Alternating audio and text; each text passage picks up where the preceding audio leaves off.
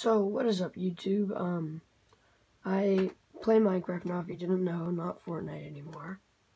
And I'll be showing you something. So do you see this grass block right here?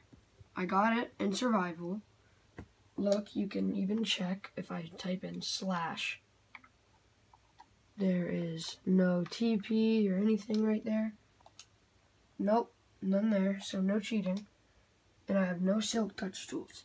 It's because if an Enderman is holding a grass block and mine died to fall damage, I don't know if it has to die to fall damage or if you can kill it, you can get a grass block without a silk touch if you did not know that. So you do not have to have a silk touch tool, to get a grass block. So I never knew that. You might have not known that.